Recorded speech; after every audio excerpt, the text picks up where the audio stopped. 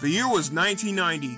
Fresh from the combined efforts of Chris Columbus and John Hughes, may the latter rest in peace, came one of the most well-known family comedy films/franchises of all time. I'm of course talking about Home Alone, and that's no shit right there. The story revolved around an unintentionally left-behind 8-year-old kid, Kevin McAllister, portrayed by Macaulay Culkin, whose uncaring family takes off for Paris for their vacation. Eventually, our pint-sized hero adjusts to living solo, hence the aforementioned title, and in order to maintain the sanctity of both his house and his well-being, he confronts a pair of notorious wannabe burglars, the Wet Bandits, Harry Lime and Marv Merchants, portrayed by Joe Pesci and Daniel Stern respectively. Kevin even finds his inner saints upon connecting with the ever-so-rumored family murderer, next-door neighbor Old Man Marley, portrayed by Robert Blossom, may he also rest in peace, who then becomes the avenging hero in the end. Thus, the Wet Bandits are detained and taken away to the Slammer, and Kevin and Marley reunite with their respective families, despite their sets of differences. 2 years later, a sequel spawned, Lost in New York, in which it's the same frickin' routine, set the following year after the previous entry, except while Kevin attempts to have a perfect family vacation this time around, an unexpected shift occurs out of nowhere. While his family takes off for the Keys, in Florida to be precise, Kevin himself arrives in the Big Apple, and this is where the trivia comes in. Culkin was actually born and raised in Manhattan. It's also been a little over 30 years since he started acting, and some of his siblings, most notably Kieran and Quinn, the former who portrayed Fuller in both films, have been involved with his brother's upbringing in show business. With that aside, there in New York, after being released from prison, the Wet Bandits, here renamed the Sticky Bandits if you will, start way more shit than ever while Kevin adjusts to indie vacationing life in the big city at the Plaza Hotel, and is eventually fed up with it due to a series of twists and turns, hence the subtitle, obviously. Until yet another helping of inner sainthood is provided in the form of a local homeless pigeon lady, portrayed by Brenda Fricker, who was also in So I Married an Axe Murderer not long after. While both films garnered a hell ton of acclaim throughout the years, despite the latter gaining mixed to negative reception, the rest of the franchise spiraled into a chaotic downhill purgatory from which there was no chance of escape. A third film entry, released half a decade later, with Alex Dillon stealing Culkin's spotlight, considering he was past his teens at the time, which did way worse. And let's not get ourselves started with those atrocious-ass 2 made-for-TV follow-ups. Hell, the first 2 made their way into the game adaptation circuit, and those are where the focus of our latest review comes in. First things first, we're diving into the first 3 Home Alone games, based on the first film, all by THQ for the NES, developed by Bethesda, and even the Super NES and Game Boy, developed by Imagineering, all released in 1991.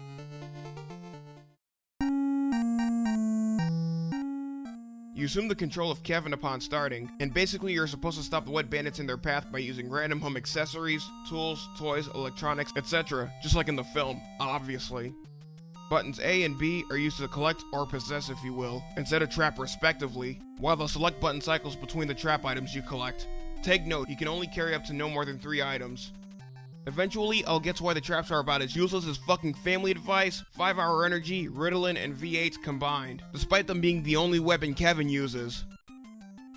Should either of them get near you, it cuts to the infamous oh no game over themed cutscene, and depending on which version you're playing, it either features that same message popping out of the chimney, or a bastardized rendition of Kevin blurting it out, followed by your progress screen, which can be accessed at any time by pausing, followed by the title screen. And speaking of the progress screen, you're provided with a map of the house, which only shows the traps you've used so far, and not the exact locations of either Kevin or the Wet Bandits. Like, what the hell, THQ and Bethesda? Complete with your overall score, and how much time you've got remaining before the fuzz arrive. In terms of time, by the way, you're given exactly 20 minutes to guard your lair from those jackasses. Every time either Harry and or Marv get near a trap, they're temporarily stunned, thus giving you a fighting opportunity to escape from them. But if I were you, I'd keep the absolute sharpest eye out for their awakening. Other than patrolling certain sections of the house, Kevin can even traverse to his backyard treehouse via the wire from his bedroom window, minus the broken handlebars used as a zip line. In terms of attempting to traverse down and or up certain stairs, that's another story in and of itself. You have to use the diagonal directions of which flight of stairs that you're about to travel. And before I forget, yes, Kevin can moonwalk, obviously. As you can tell right away, the gameplay aspect becomes monotonous at a shockingly accelerative rate, and the controls are ruptured and half-assed beyond every means of testing. While there's no checkpoints or continues, or even a password or save feature, there really isn't much to offer in the way of challenge. Basically, it's either you sit on your ass attempting to win, or you wind up getting nabbed. Unbelievable as it is, Harry and Marv travel at approximately 1/4 the speed of a bullet, in other words, faster than Kevin does, and the chances are as high as Mount Everest and Taipei 101 stacked together that they'll outsmart your ass in more ways than you think.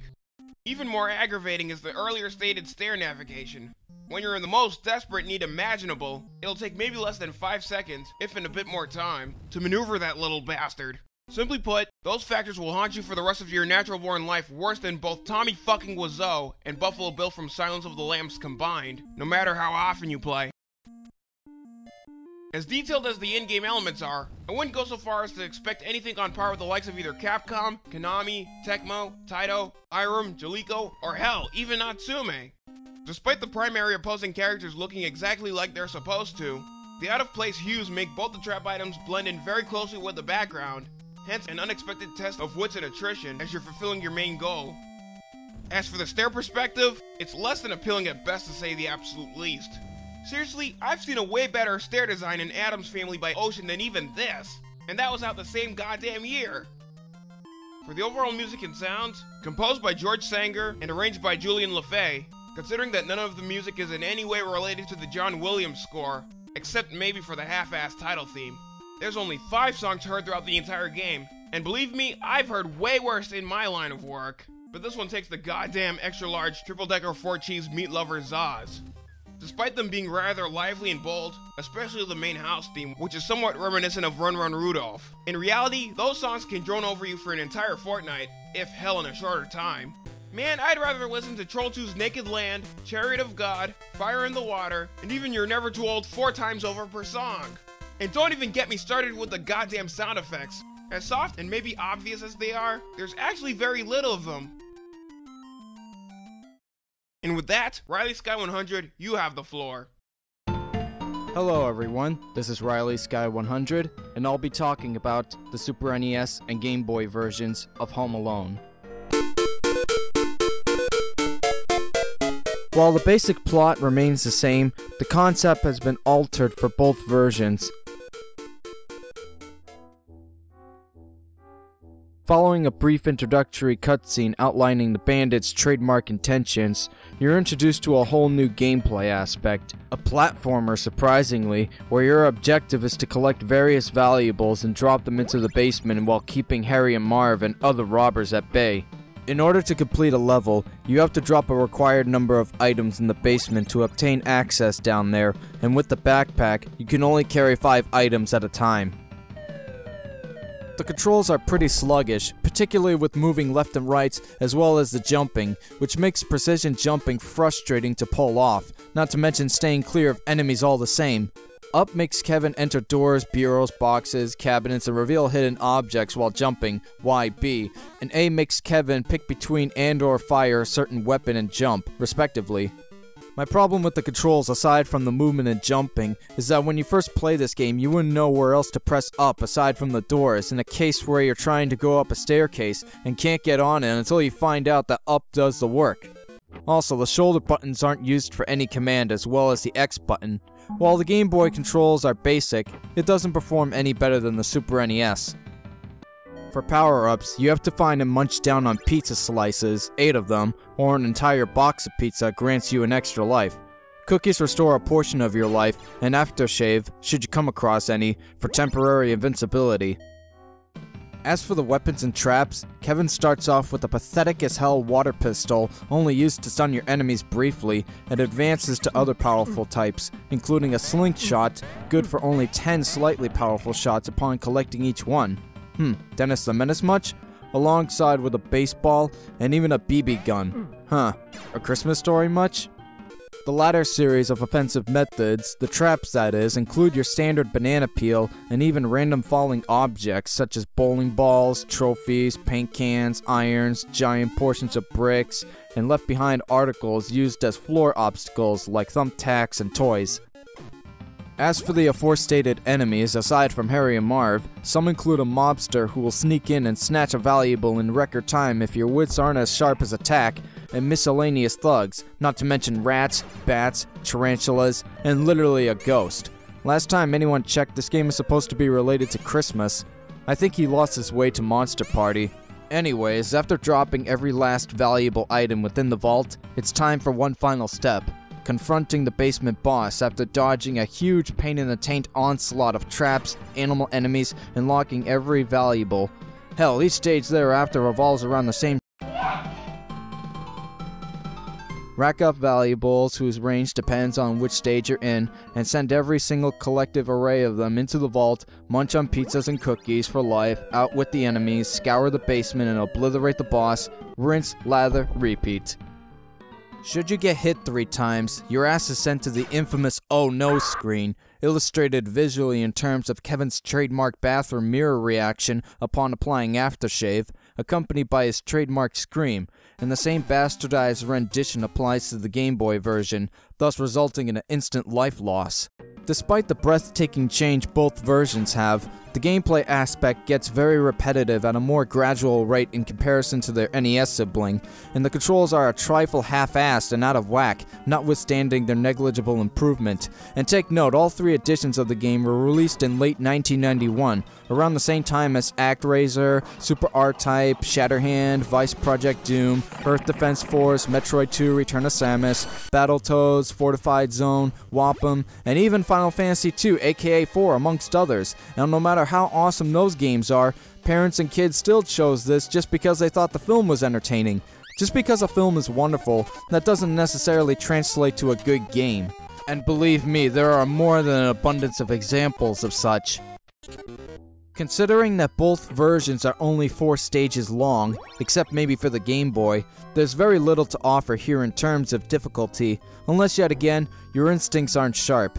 Besides, the ending's not much to drool over either. It's just poorly rendered stills of the film, Kevin reuniting with his mom, and the wet bandits having their fumbled asses thrown and locked up in the old Hughes gal. Speaking of which...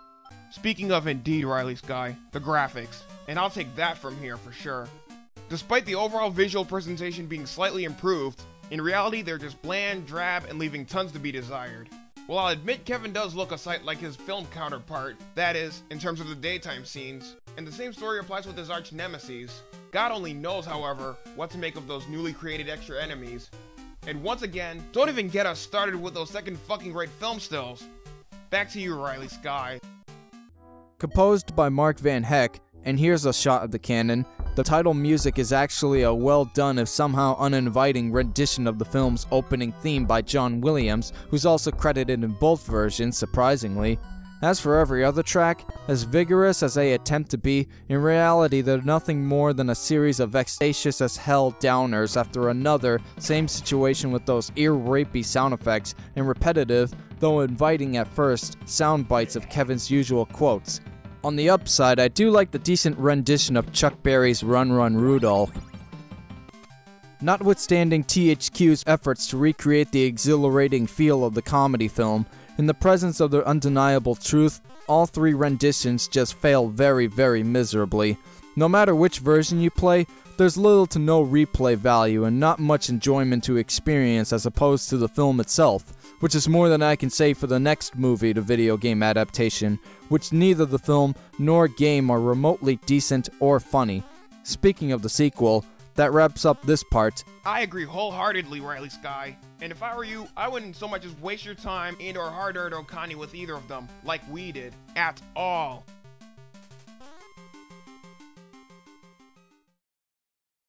Moving on to exhibits D, E, and F respectively, Home Alone 2 Lost in New York, once again, all by THQ, developed by Imagineering, except they're all for the NES, Super NES, and Game Boy, released the exact same year as the film.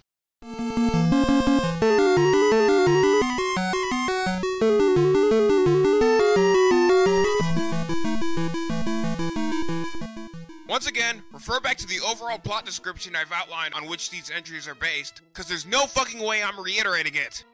Upon starting, we're treated to an introductory cutscene of Mr. Hector, the Plaza Hotel concierge, portrayed by Tim Curry, the old Rocky Horror Picture Show transvestite. phoning the authorities about Kevin's fraudulent credit card crimes, followed by yet another random phone call with those wet, aka sticky bandit douches, made towards some of their associates about yet another arrangement to have Kevin wipe the hell out. And well, it's the same slightly updated platformer horseshit as in the Super NES and Game Boy versions of the previous game. Yawn. And the same story applies for the other versions. Unlike the previous game, however, there's actually an itinerary for the following locales as depicted in the film, obviously, in all three versions. You've got the Plaza Hotel, Central Park, the semi-renovated townhouse of Kevin's Uncle Rob, a minor character seen in the first film during the Paris apartment scene decorating the Christmas tree, portrayed by Ray Toller, and finally the epic as hell chase from the townhouse, past the streets of the Big Apple, to the Rockefeller Center Christmas tree. Your basic controls, depending on which version you're playing, are as follows. Your traditional D-pad moves Kevin around as always, while up makes him enter doors and calls for the elevator, which you can pull off in the Super NES version by pushing X, and down makes him duck and pulls off his best Pete Townsend power slide whilst running. In the NES and Game Boy versions, B and A are used to fire your weapon and jump respectively, while the same also applies in the Super NES version. The Y button isn't used until later. And finally, in the NES and Game Boy versions, you can use select to swap out your weapons. Whereas in the NES version, aside from swapping your weapons, you can also display your status elements, your score, how many lives you've got remaining, life count. Whereas in the Super NES version, you can swap out your weapons by using L and R. In terms of power-ups and various weapons, tactics, the whole 9 inches, the usual pizza slices are back, except an extra life is gained upon finding and munching on 6 slices this time around, and or obtaining an entire pie. So are the cookies, which come in packs of 4. If you obtain 20 of them, either loose or in 5 complete packs, a unit of power is replenished.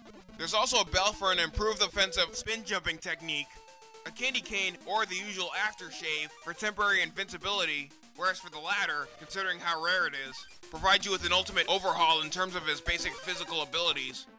Getting to Kevin's offensive approaches, the aforementioned Pete Townsend inspired slide is his only physical offense, while he can use his tranquilizer dart gun for stunning, a necklace, like in the film, for making his enemies slip, and even 2 types of flying fist bazookas, one of which smashes the fuck out of a single enemy, and is good for 2 shots, and the other of which does the exact same goddamn thing, except it deals with more than 1 enemy, and you can even run after the latter type fist to elevate the body count to a higher extent. Upon reaching stage 3, you can actually make use of every indoor article as traps to outwit the usual primary pair of antagonists. As one could have possibly expected, while Harry and Marv make yet another return in later parts of the game aside from a few cutscenes, other enemies include an appropriate yet out-of-place lineup, including various hotel employees, Mr. Hector, his assistants, maids, clerks, kitchen staff, etc., and even its guests, including hard-nosed detectives. Seriously, who the hell's he supposed to be? The half-anorexic fuck-twat brother of Hercule Poirot? Living luggage, including suitcases and bags, and even equipment, some of which are hazards to avoid, which I'll get to momentarily. Outsiders including thugs and punks that hide in the bushes.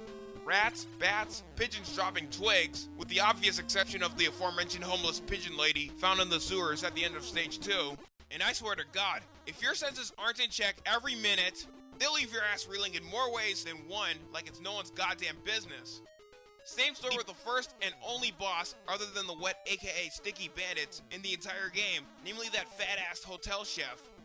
And don't even get me started with those far from commonplace hazards, including vacuums, which if you get near them, they'll suck your ass up, resulting in an instant death, pillows thrown by maids, brooms, kitchenware, floating trash can covers. I could go on all damn day or night.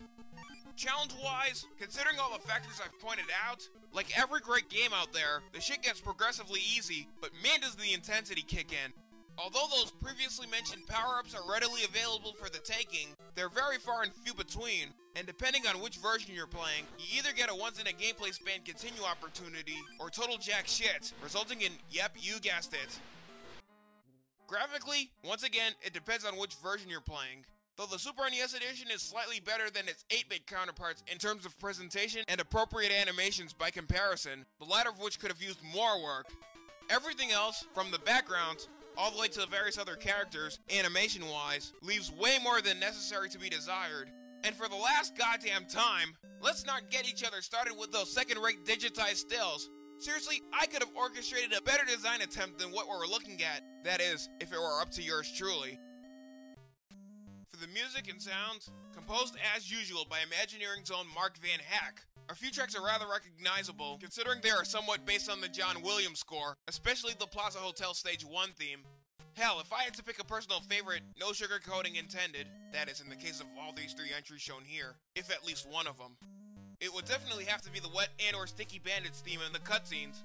But yet again, they eventually turn out to be a total fucking borefest in comparison to the previous Home Alone games, as well as, yep, you guessed it, those abrasive as ball sound effects. As far as Home Alone 2's replayability, no matter which version you're playing, in between each playthrough, you'll be begging to tackle every later stage like your dear life depended on it, but then again, not so much. Other than that, please refer back to that same statement Riley Sky made about the Super NES and Game Boy versions of Home Alone. In fact, do yourself a favor and hold out for our combined upcoming final verdict after the next string of opinions made out by myself and another special guest yet to be featured.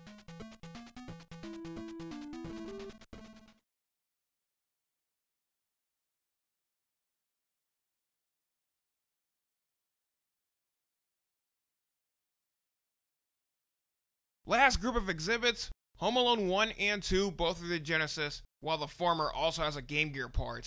All by Sega, while the Genesis and Game Gear versions of Home Alone were both developed by Brian A. Rice Incorporated, with Al Baker and Associates joining them for the Game Gear port. The latter, Home Alone 2 on Genesis, was actually developed by Interactive Designs.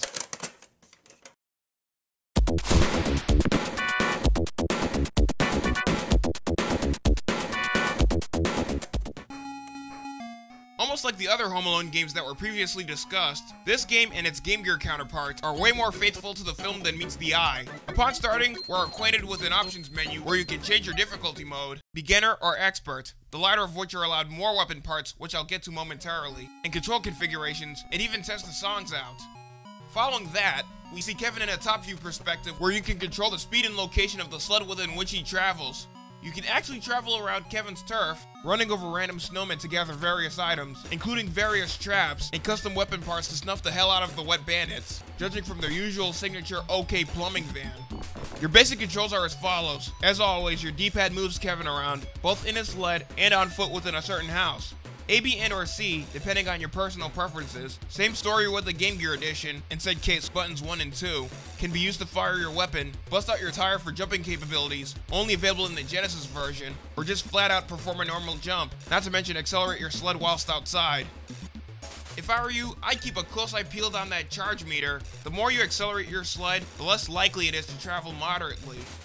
Upon entering a certain house, you can then set up your traps within any area of said house should the dim-witted, dastardly dickweed duo break in. After that process, we're treated to an all-new, if somewhat familiar, side-scrolling concept. Except Kevin has real weapons at his disposal this time around, the first of which is a BB gun, like in the film, again, which I'll also get to momentarily. As you're storming your desired house, and everyone thereafter, be sure to collect every other feasible weapon part and or valuable, if there are any, contained within, while avoiding unexpected hazards and distractions, including Buzz's pet tarantula, randomly formed cracks in the old house, if you walk in or jump accidentally anywhere, a quarrelsome poltergeist in the colonial house that will zap yours and the Wet Bandits' asses if your wits aren't sharp enough, a stray cat in the country house, and even a rampaging housekeeper robot in the modern house. Upon the arrival of the Wet Bandits, and this is where the excitement elevates beyond belief, be sure to prevent those asswipes from looting every safe within the house by capping their pretentious asses, hence the paint meter that goes up. This also happens every time Harry or Marv get affected by a certain hazard or trap. Okay, onto the weapons and traps. Aside from your traditional BB gun, you can actually assemble or take apart different types of ammo and platforms, and even operators, so if I were you, I'd pick the right ones very carefully. And take note of the possible combinations shown below. MacGyver, eat your heart out. And watch your ammo meter at all times, because your current weapon will run out quicker than half the duration of, say, an episode of Twin Peaks. Also, take special notice of the brief delay that occurs whenever Kevin fires his weapon. Unnerving as it is, it's rather helpful when it comes to getting the timing down pat whenever either one of the two crooked cockknockers approach you. Same story with the collision detection when it comes to certain jumping and landing tactics. Getting to the traps and hazards, Kevin can usually place the following items on his desired house's blueprints every time he enters one. For example, he's got the blowtorches like in the film, which are only good for one use. Remember when Harry goes to the rear door, and all of a sudden one of them just starts automatically lighting right on top of his noggin? Not to mention thumbtacks, ice glaciers, grease, tar, and even random toys and marbles. Be forewarned, after setting them up, you have to avoid these as well while preparing for the arrival of Kevin's worst adversaries. Should you get nabbed at any time, they'll stick you on a picture hanger on the wall, thus leaving you in suspended yet temporary movement, at which point you can then weasel your way off. Also, should those douchebag wet bastards happen to loot every safe in your current house, it then gets flooded, hence their name, and or frozen in the Game Gear version's case. Thus, Kevin fails his mission, becoming prohibited to set foot in that house for the rest of the game. And if every other house on the turf meets that very same fate, hence the house's left indicator, it's an instant motherfucking game over. Therefore, I'd put in every goddamn ton of effort in immobilizing their asses at every turn and maxing out that pain meter no matter how much or how long it takes, hence the provided ETA on the screen until the fuzz arrive. In the beginner and expert modes, you're timed with 20 minutes and 40 minutes respectively. As for the overall gameplay and control scheme, Sega and the combined efforts of Brian A. Rice and Al Baker and Associates really had their work cut out for them in making a simple, if sometimes flawed, concept, and doing its source material way more justice than those atrocious as balls THQ renditions for every Nintendo system, despite how monotonous the routine can get after a given period of time. Challenge-wise, once again, it depends on the difficulty mode you set at the beginning, so I suggest referring back to the aforementioned durations given for each mode. More than that, not only will the Wet Bandits have a randomized as hell route in expert mode, in other words, your first house doesn't always have to be the mansion unlike in the beginner mode. Most of the item placements for certain houses also meet the same fate. In other words, not only will the same snowman be lying around, certain items will be rearranged whenever you enter a different house. And yet again, you'll be experimenting with different weapon combinations in between each play, not only in the aforementioned expert mode, but also in beginner, the latter of which are also allowed an auto-assemble feature. In addition, the timing of Kevin's weapon firing, avoiding and fending off Harry and Marv at every turn, and even the jumping and landing tactics, as mentioned before, also add to the challenge. So I'd vary my strategies in between each play if I were you. Graphically, while the Game Gear version's visuals are simplistic and tasteful, yet atrocious, the Genesis version outdoes its handheld counterpart by 2 shakes of a cat's whisker, if not by much. The usual opposing characters look to some degree like their film counterparts. The backgrounds for certain houses and even the top few exteriors aren't something to be mocked at here. They definitely portray the joyous holiday theme that it presents, no matter what situation Kevin's in. And as flattering and whimsical as most of the animations are, including those of the Wet Bandits whenever they get immobilized at every turn, not to mention the addition of various traps and characters, they tend to lose their spark after quite some time. In terms of music and sound, composed and orchestrated by Cliff Falls and Rolf Weber, each and every original track offered throughout each situation is nothing short of satisfying, even with its diverse array of themes for each appropriate house Kevin explores, no less. The sound effects, however, as appropriate and zany as they are, I have no other alternative but to look the other damn way.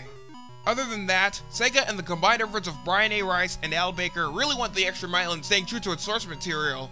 Though the overall soundtrack isn't anything close to or remotely like the John Williams film score.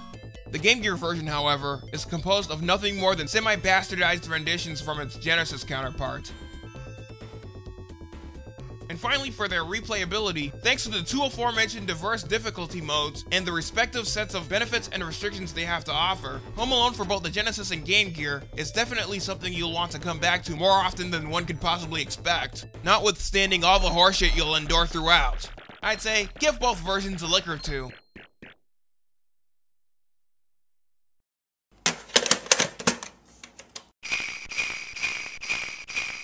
For the absolute last time, refer back to the plotline for the second film. Here, however, instead of starting off in the Plaza Hotel, the game opens up for us at the airport, where Kevin realizes the irony of his fate. Basically, we're back to dull-ass knockoff point A to point B platformer universe. There, we're treated to avoiding and or thwarting every distraction imaginable, various passengers, security guards, baggage claim workers, city thugs, unsuspecting neighbors, and the like. And of course, as we'd expect, the wet, aka sticky, bandits. The rest of the itinerary here includes various New York City outskirts and exteriors, Duncan's toy chest, the usual Uncle Rob's townhouse and its inner sewage system, and finally Central Park leading up to the iconic Rockefeller Center Christmas tree, resulting in a unanimous total of 8 stages. Your basic controls include using the D-pad to move Kevin around, as usual, and even duck or jump down from various obstacles in conjunction with said ability, Contra style, aim his desired weapon in conjunction with firing, A, B, and or C, which you can swap out of the option screen, again, like most Genesis games, either makes Kevin jump, perform any special, especially pushing support items, and or activating any button or other environmental device, and or fire off his weapon. In the beginning default case, he's got a baseball and or a slingshot, or any later singular or homemade weapon, that is, if you've made any effort to collect its parts. Kevin's even got his trademark slide, performed simply as ever by pushing down on your D-pad while running, best used for avoiding certain enemies, in the style of those horrendous second to third rate Nintendo THQ versions discussed earlier.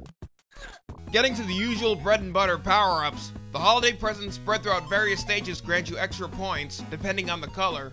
Various food items that restore Kevin's health, including milk cartons, water bottles, lunch boxes, and your usual Zaws. Also, the turtle dove ornaments from the film, sold by Duncan, portrayed by Eddie Bracken, which are intended as symbols of friendship and love, grant him an extra life. As mentioned before, you have to collect various homemade weapon parts while roaming around in a certain level before reaching those goddamn sticky bandit fucks, just like the previous Sega Home Alone game, not to mention every other last one discussed previously. Should Kevin have to get his ass handed to him way too much at any point, especially either while or before confronting them, not to mention every other goddamn unsuspecting enemy seen throughout, it's an instant fucking life loss. You only get either 3, 4, or 5 lives via the option screen, and a few limited continues. Should the continue countdown reach 0, it's an instant fucking game over, followed by a cutscene with Kevin being shipped away on a train while his longtime rivals are yapping their asses off about their long overdue success. Bottom line, don't even think about letting that shit happen, ever. Thought I was gonna forget about the commonplace traps and hazards? Guess the fuck again. In the airport stage, for instance, you can actually wipe out those security guard dickweeds by setting off a water puddle trap, and even fend off the wet bandits by not only using your homemade weapons, but also various traps in later stages, including, once again, like the film, the aforementioned Uncle Rob's townhouse stage. And don't even get me started with the baggage claim luggage and those obnoxious ass stray cats in the later stages. Control-wise, though they tend to be derelict and off the mark at times, they're not way too goddamn convoluted to say the least, unlike those THQ abominations mentioned previously, and can take an eternity within another to get down pat. In terms of challenge, while it's obvious that Kevin will do his absolute damnedest to defend himself, he tends to get his ass handed to him more often than not, due in part to the player's attention span. For instance, the suitcases of the businessmen you wipe out are launched at you in a flash, which is why I suggest timing my evasion in advance. As a preposterous pain in the ass as this game can get, it's honestly not impossible, that is, versus the previous Sega Home Alone game. It's a trifle more forgiving in terms of outwitting certain enemies. Avoiding other hazards, however, is where true dedication and constant strategy recollection are massive pluses in my book. Although they're a bit more dull than last time despite how ambitious Sega and its new team of developers, specifically the preceding interactive designs, were attempting to be, the graphics are actually attractive as, say, your one true love, if in full honesty not by much. In addition to the usual primary opposing characters, most of the supporting and or opposing characters are much more true to life compared to its Nintendo renditions. Same story with the cutscenes. Additionally, as for the backgrounds, as repetitive and depth lacking as they might appear to be even at first glance, they're light years far from dissatisfying, and do quite a fascinating job at recreating the film. As far as music and sound, composed and orchestrated this time around by Paul Gadbois and Dave Delia, beginning with the title theme, reminiscent of Darling Love, the E Street Band, the Miami Horns, and Van Zant's All Alone on Christmas, heard during Kevin's touring montage in the film, and also heard at the end of the game. The game's original soundtrack is nothing short of invigorating, though it can get caustic at certain times, my personal favorite being the airport/game over theme. In addition, the sound effects, though unfitting, are definitely not something to be mocked at here, especially the voice soundbites of certain characters, including good old Kevin. And finally, for replayability, more often than not, you'll be diving back into this entry much more so than those second-rate Nintendo counterparts, mostly for the sake of memorizing almost every last area following Stage 2, that is the airport's baggage claim area, aka what Kevin likes to call the land of lost luggage, to avoid having his little ass handed back to him countless times. My first impulse, in full honesty, was to give this game an honest pass, but once again, as merciful as I am, why not a potential fucking fighting chance instead? So, what's our final verdict on every Home Alone game discussed so far? With the exception of the Sega lineup, namely Home Alone for the Genesis and Game Gear, and maybe Home Alone 2 on Genesis, Every other version that we've discussed, namely the THQ renditions for the Nintendo systems, are nothing more than yet another series of excuses to cash in on the success of the first two films, despite their attempts to capture their overall themes, and are even more annoying and abysmal than both the mind-controlling SETI eels in Star Trek II: The Wrath of Khan and the Bog of Eternal Stench in Labyrinth combined. In other words, those games are a disgrace to the pint-sized suburban and urban Raiders legacy.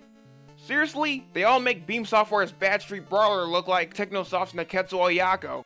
Though they do have their iconic and recognizable moments, their combined overall commonplace and unfathomable elements in every department and tedious monotony far outweigh the fuck out of whatever virtues those aforementioned versions might have had. As for the Sega Home Alone games, in spite of the dilemmas that they harbor, which I'm in no position to reiterate, they're definitely the better group of games that excel in every common department, especially the second Home Alone game. Bottom line, you're better off with the Sega versions. I highly recommend them more than ever, for sure.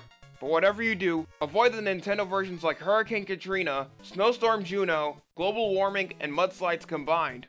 Now before I go, I'd like to take this opportunity and thank Riley Sky 100 for this unforgettable collaboration. I'm Riley Sky. Until next time, see you all later. Until then, you filthy animals, this is the Hardcore Retro God signing off.